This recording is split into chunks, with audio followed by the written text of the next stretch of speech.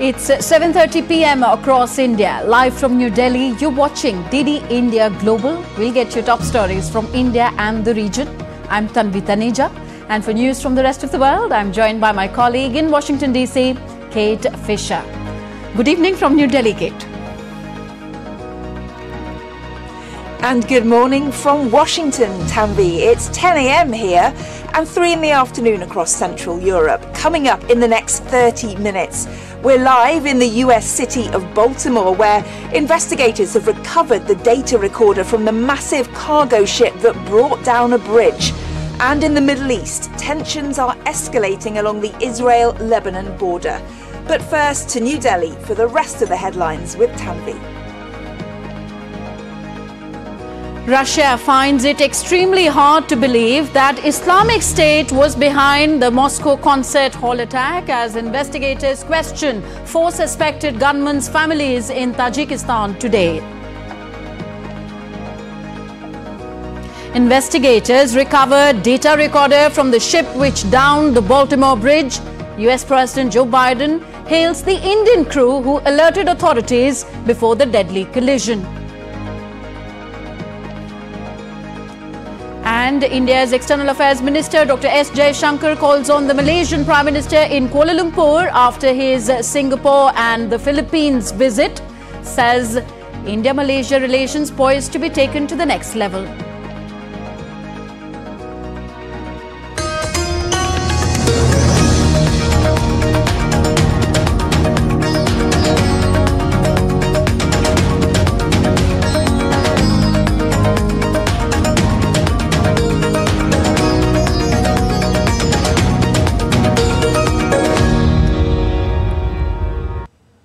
First news from Russia. Russian Foreign Ministry spokeswoman Maria Zakharova on Wednesday expressed her doubt over the possibility of the Islamic State orchestrating the attack on a Moscow concert hall last Friday, which resulted in the deaths of at least 140 people. Despite the group claiming responsibility for the attack, Russian officials have consistently questioned the validity of Western intelligence reports attributing the attack to Islamic State, proposing instead that Ukraine was behind the attack.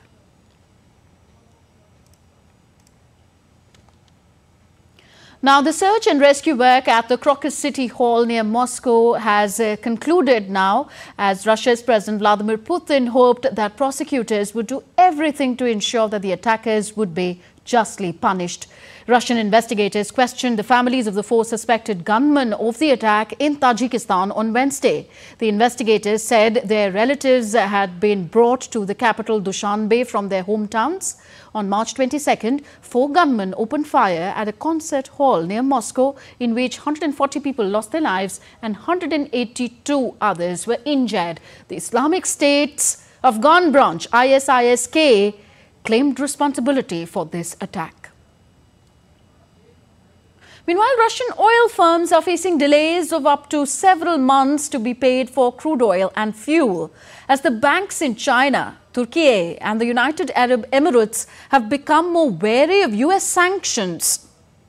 The banks, cautious of the secondary sanctions, have started to ask their clients to provide written guarantees that no person or entity from the US SDN, that's Special Designated Nationals List, is involved in a deal or is a beneficiary of a payment. This has resulted in delays or even rejection of money transfers to Moscow. On to the US now. Divers recovered the data recorder from the ship which downed the Baltimore Bridge on Tuesday, while US President Joe Biden hailed the Indian crew who alerted authorities before the deadly collision. My colleague Kate Fisher is in Washington, D.C. She gives us more on this and other stories making headlines around the world. Kate, rebuilding the bridge becoming a top priority for the US now? Yes, absolutely. And US President Joe Biden has said that the US government will pay for it. But of course, it could take years. Investigators from the US National Transportation Safety Board have reportedly recovered the data recorder of that container ship that crashed into the Francis Scott Key Bridge in Baltimore on Tuesday. And it will now be analysed, and whether dirty fuel contributed to the ship's loss of power will be part of its investigation.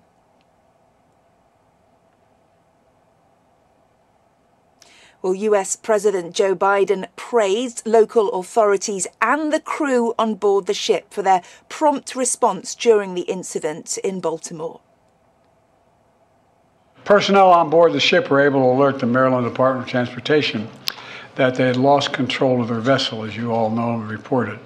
As a result, local authorities were able to close the bridge to traffic before the bridge was struck, which undoubtedly saved lives. Well, DD India's Caroline Malone is in Baltimore and joins us live now. Caroline, can you tell us what the latest is in this investigation? Absolutely, Kate. Well, we do know that the black boxes have been recovered from the container ship, and they will provide crucial clues with audio about those final moments of the ship's journey before it collided into the bridge.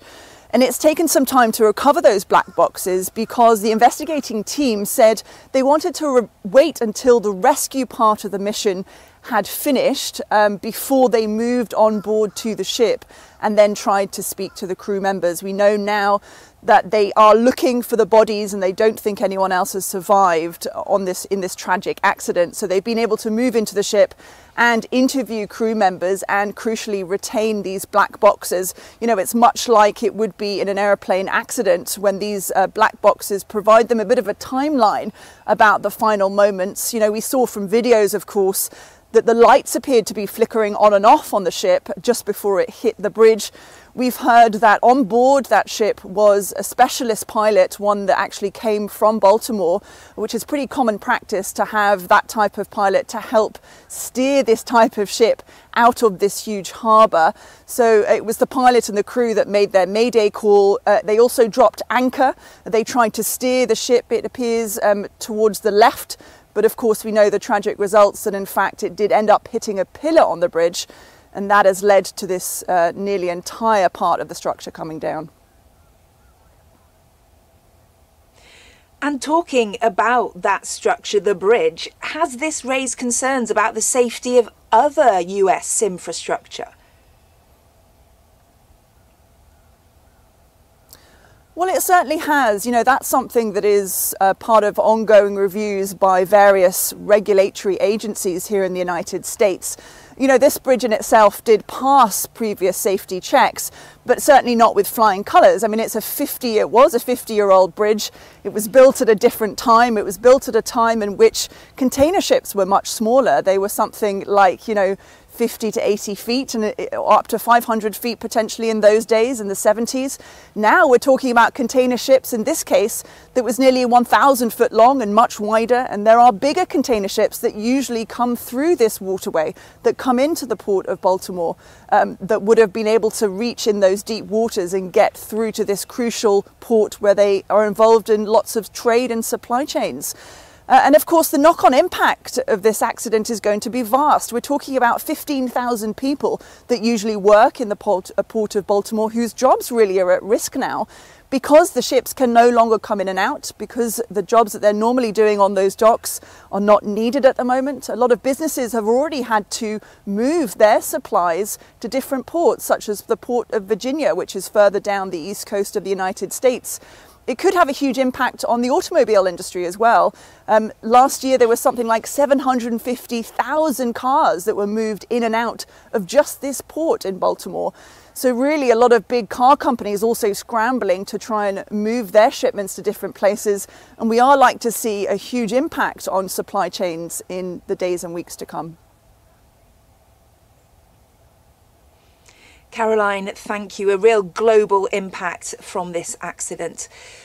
Israeli Prime Minister Benjamin Netanyahu has said that cancelling the planned visit to Washington by Israel's top aides this week is a strong message to Hamas that Israel will not give in to growing international pressure to stop the conflict in Gaza. He was speaking at a meeting with visiting US Senator Rick Scott. Well, tensions have escalated along the Israel-Lebanon border after Hezbollah claimed it launched dozens of strikes at Kiryat Shimona, an Israeli town, on Wednesday, resulting in the death of a factory worker. The Israeli army released a video showing multiple strikes on Hezbollah infrastructure in Lebanon. The targets included a military compound and a weapons storage facility. The video comes as 3 Hezbollah militants were killed in Israeli airstrikes near northeast Lebanon on Tuesday, and at least 7 people were killed in another Israeli strike in southern Lebanon. Well, DD India's Sarah Coates has sent us this report from Tel Aviv.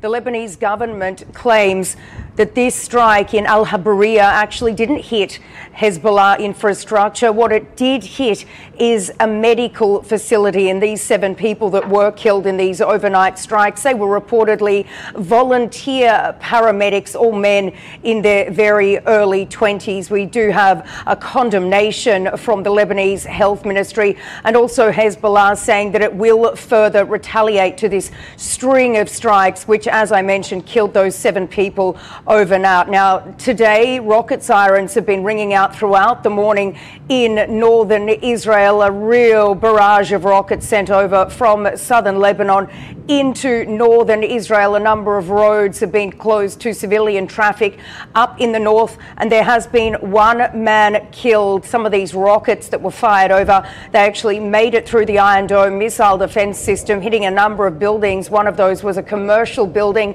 It reportedly came down on a number of people. They were pulled from under the rubble. 1 man did not survive. He was a 25-year-old from a Druze community in the Golan Heights. But this is, of course, very, very concerning, given that this has been a situation, Ollie, that's only been escalating since this war in Gaza broke out, and there are real fears of a full-scale escalation between Israel and Hezbollah. One thing we do need to remember here is that Hezbollah is believed to have upwards of 100,000 extremely powerful long-range rockets that can hit anywhere in Israel. And over the past few weeks, Israeli authorities have been reporting that Israeli civilians have been out panic buying generators over fears that this full-scale war may break out. Ollie. Now to Haiti, where the escalating humanitarian crisis has caused France to send in helicopters to evacuate some of its citizens from the Caribbean nation.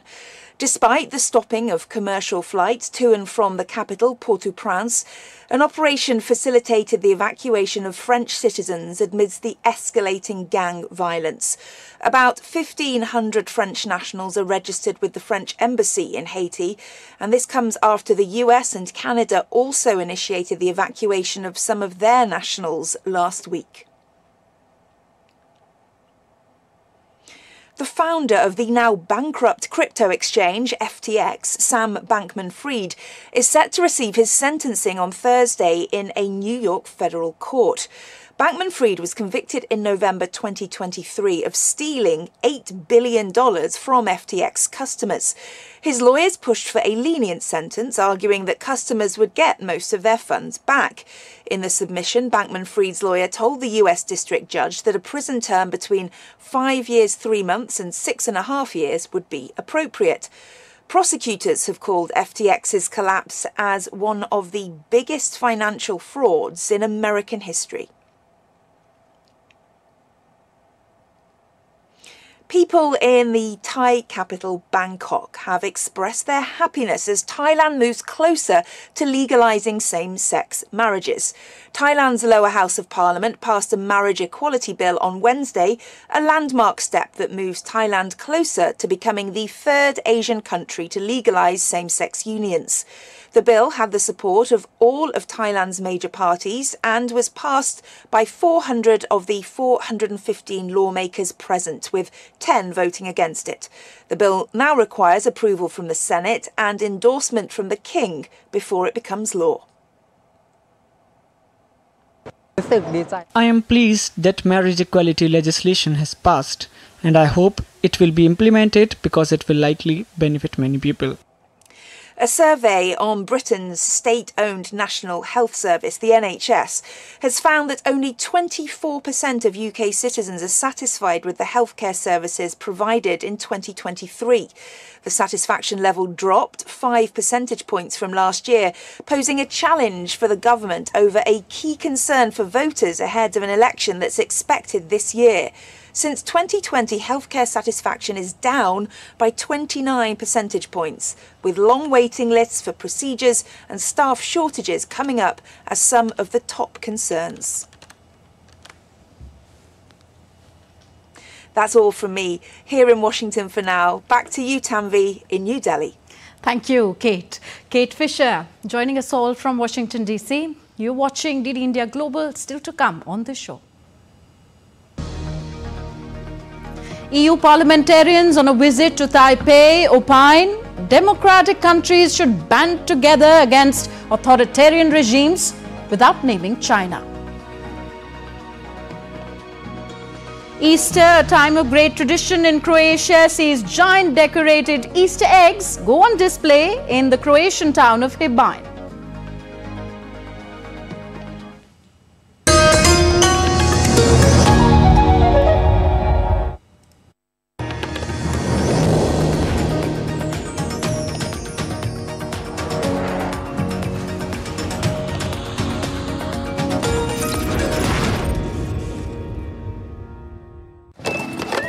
कब तक लंबी लाइनों में उम्र बिताइएगा? Digital payment अपनाइए, चुटकी में हल पाइए।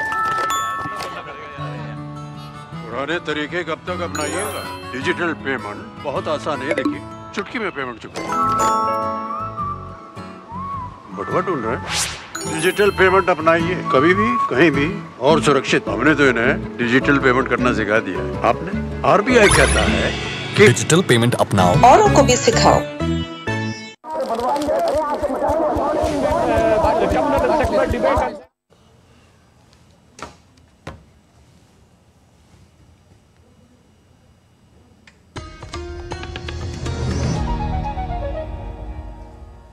Welcome back. You're watching DD India Global. I am Tanvi Taneja.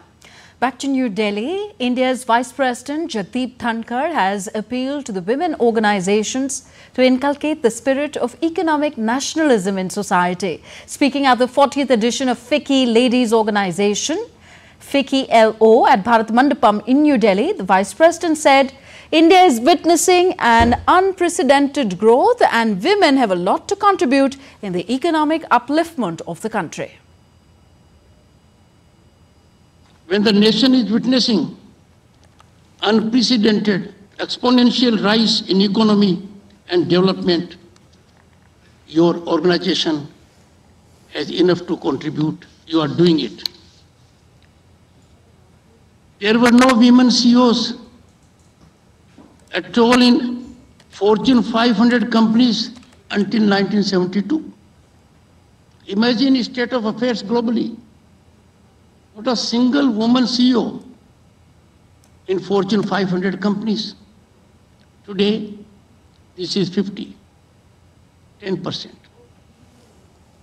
You have to claim your position. You have to go a long way. FICCI LO is a women wing of the Federation of Indian Chambers of Commerce and Industry in New Delhi. Moving on, India's External Affairs Minister Dr. S. Jaishankar interacted with the Indian community in Kuala Lumpur during his visit to Malaysia. Addressing the gathering, Jaishankar appreciated the contribution of the Indian diaspora in the development of Malaysia. He said that India-Malaysia relations are being taken to the next level. I am very convinced that today we are actually, India and Malaysia, we are poised to take our relationship to the next level. I think very serious conversations are happening among policymakers to that end. But anything like this requires the full support of society, especially in countries where we have this kind of living bridge between us. All of you, in some way or the other, can contribute to it in your particular professions, in your walk of life. You can also make a difference adding to this relationship. And that is why you have seen today how open we are, how appreciative we are of the contribution of the diaspora. After wrapping his two-nation visit to Singapore and the Philippines, India's External Affairs Minister Dr. S. Jaishankar reached Malaysia on Wednesday, where he called on the country's Prime Minister Anwar Ibrahim. During the meeting, the minister conveyed greetings of the Prime Minister, Mr. Narendra Modi, to him and appreciated his vision for stronger India-Malaysia ties. Dr. S. Jaishankar underscored that Prime Minister Ibrahim's vision will help in crafting a more ambitious agenda for the relationship between the two nations. The minister further noted that he benefited from the Prime Minister's guidance and insights on regional developments. Dr. S. Jaishankar began his visit by meeting Malaysian counterpart Muhammad Haji Hassan earlier on Wednesday.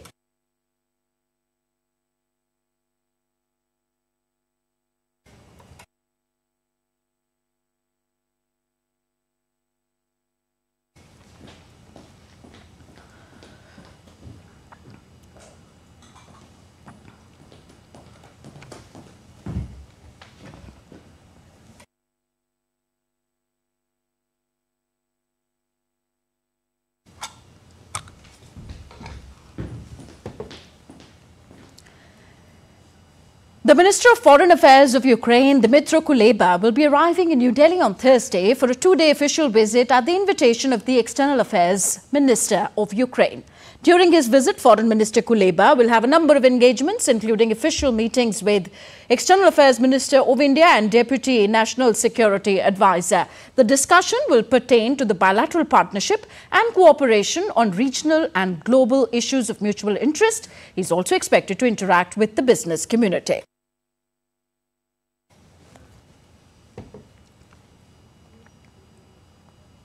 India has strongly objected to the remarks of the US State Department spokesperson about certain legal proceedings in India. In a statement, India's Ministry of External Affairs said, and I quote, "In diplomacy, states are expected to be respectful of the sovereignty and internal affairs of others. This responsibility is even more so in case of fellow democracies. It could otherwise end up setting unhealthy precedents." India's legal processes are based on an independent judiciary which is committed to objective and timely outcomes. Casting aspersions on that is unwarranted. On Wednesday, US's acting Deputy Chief of Mission, Gloria Babena, was summoned by the Ministry of External Affairs in New Delhi. This meeting lasted for around 45 minutes. And now we get you the latest on what's happening in India in the run-up to the world's largest democratic election.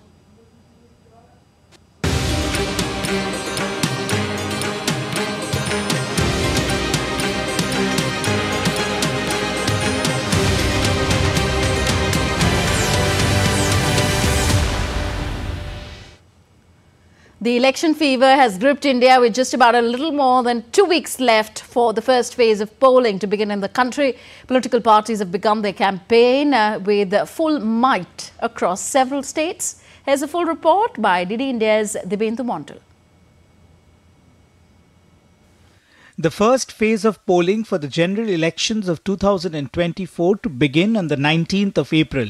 Wednesday marked the last day for nomination for the first phase. All contesting candidates queued up to file their nomination from their respective seats. Union Ministers Nitin Gadkari and Bhupender Yadav filed his nomination from the Nagpur and Alwar parliamentary constituencies in Maharashtra and Rajasthan, respectively. While former Chief Minister of Tripura, Biplav Deb, filed his nomination from the Tripura West parliamentary constituency seat on Wednesday. While in the political corridors of Punjab, the Aam Aadmi Party has received a double setback when two of their senior leaders joined the BJP on Wednesday. AAP Member of Parliament from Punjab's Jalandhar, Sushil Kumar Rinku, and the party's MLA from Jalandhar West, Sheetal Angural, joined the BJP. आम आदमी party के एकमात्र लोकसभा सदस्य 2019 के इसमें रहे और आज वो भारतीय जनता पार्टी में प्रवेश कर रहे हैं और वैसे ही शीतल जी जो आम आदमी पार्टी के विधानसभा सदस्य है और प्रवक्ता है, इनका आना ये हम पार्टी के लिए एक अच्छी बात मानते हैं, पंजाब के लिए मजबूती की बात मानते हैं और मैं उनका स्वागत करता हूं। In the run-up to the election, the BJP also put out the list of star campaigners for the election who will be touring the entire country to campaign for the party. The BJP has listed Prime Minister Narendra Modi, Home Minister Amit Shah, union ministers and other senior leaders of the party as the star campaigners. On the other hand, the regional party, the Biju Janata Dal, released a list of 9 candidates for the Lok Sabha polls in the state of Odisha. Prime Minister Narendra Modi is also set to hit the campaign ground ahead of the first phase of elections. Modi is likely to campaign for the BJP's candidate and former actor Arun Govil from Meerut in Uttar Pradesh on Sunday. The first phase of election will witness the largest polling phase in the 7-phase elections. On April 19th, 107 constituencies across 17 states and 3 union territories will go to polls, with thousands of candidates and hundreds of political parties testing their popularity at the hastings. Dibyendu Mondal's report for DD India. And we now take a look at other stories making news around the world. A delegation from the European Parliament and the European Green Party spoke about democracy, international security and tensions in the Taiwan Strait. The Parliament members arrived in Taiwan on Monday and met high-level lawmakers, heads of political parties and President Tsai Ing-wen as part of a 4-day visit. Claimed by China, Taiwan has no formal diplomatic ties with any European country except the Vatican. More than 3,000 migrant workers gathered for a free iftar meal organized by the Model Service Society in Dubai. During the Muslim holy month of Ramadan, non-profit organizations such as that of MSS serve iftar meals to thousands of people with an aim to be a bridge between the haves and the have-nots.